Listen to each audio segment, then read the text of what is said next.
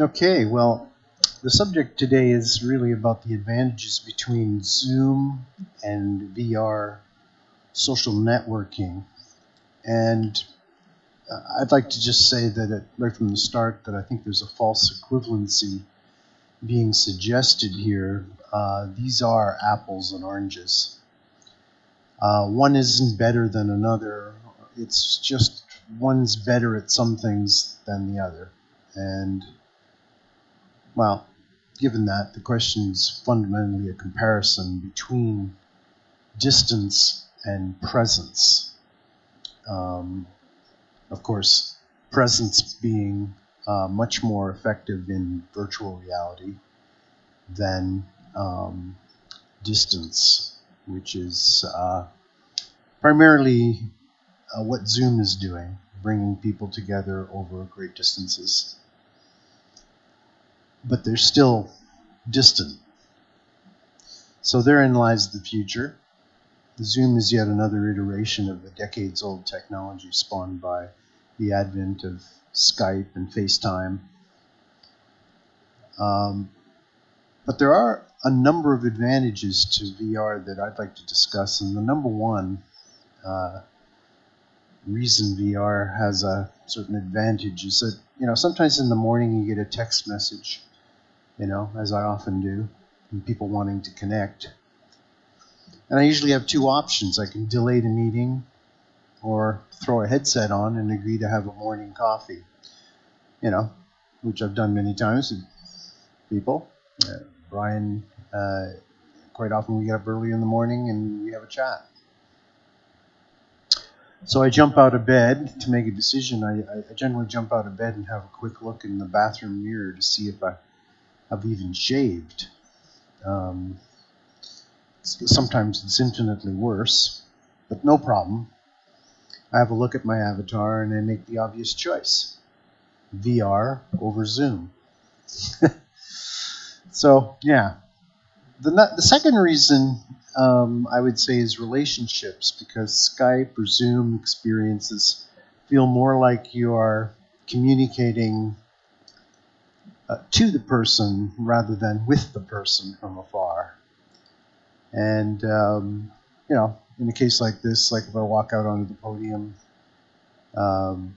here in VR, you can have gestures, great warmth and camaraderie, even with ourselves. Give us a hug, artist. Yeah. So for a sense of presence over thousands of miles, VR, I think, has advantages over Zoom. The third idea or reason is cleanup, really.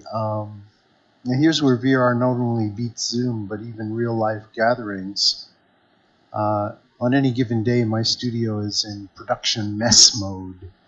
Everything out and about, readily available.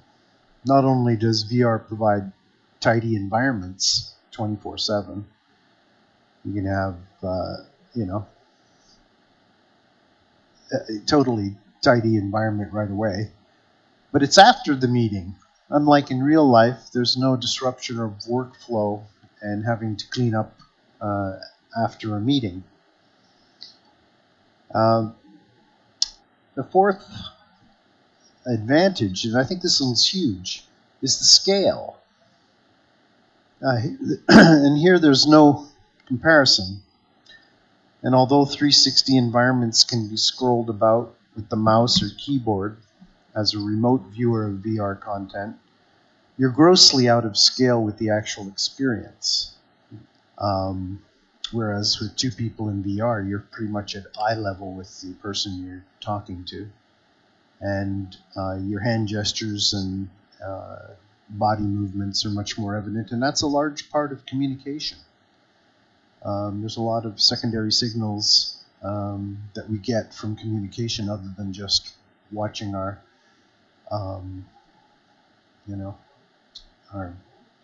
audio performance. A fifth relatively esoteric advantage is that you have this ability in VR to teleport. And teleportation means that when you're choosing a get-together in a shared environment, it can be one that suits the subject of the meeting. So here again, there's no comparison. You know, if you want to talk about astrophysics or space travel, having a meeting on a simulated Mars environment certainly helps to reinforce the subject and just give people a feel for what they're talking about, especially in groups. I think a sixth super advantage, particularly in Engage, is this ability to record meetings. And you know, while you can screen capture flat screen meetings that are taking place in Skype or Zoom, these are genuinely huge gigabyte recordings, okay, that someone has to store. The Engage VR platform offers an infinitely more practical and alluring way to record a meeting where it's remarkably more accurate. Takes up way less hard drive space.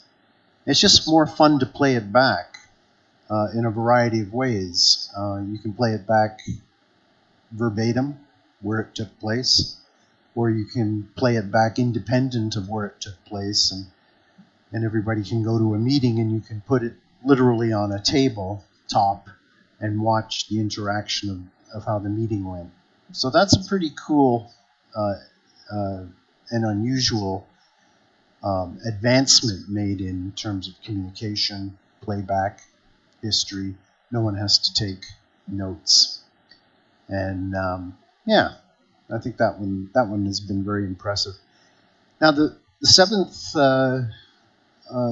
reason I'm kind of partial to VR, and I would suggest for everyone that it's about privacy. What happens in VR tends to stay in VR, okay? Make no bones about that.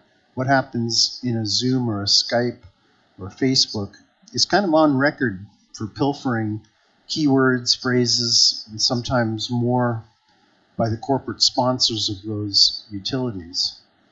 So VR offers a measure of anonymity, being essentially avatar-based.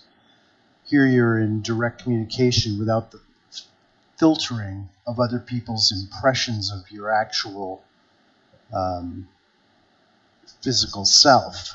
In other words, you're not playing off of another person's racial status, their handicaps, their age, how they look, you know.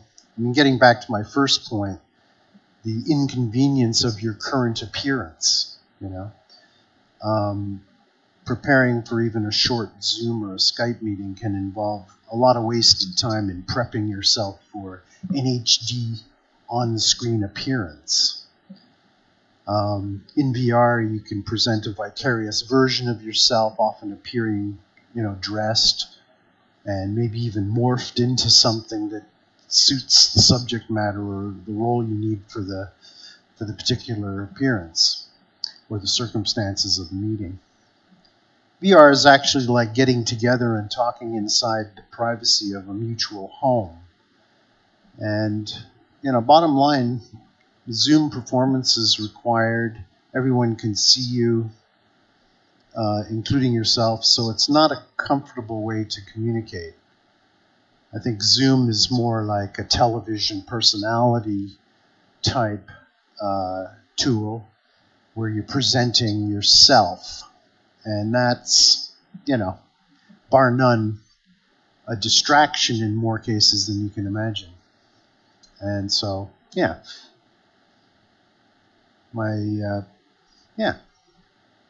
So getting back to the beginning, my presentation on this subject is pretty straightforward, and I prepared this presentation in advance to demonstrate even the very first advantage of VR. I don't have to be here to contribute my views. This is a recording of me here.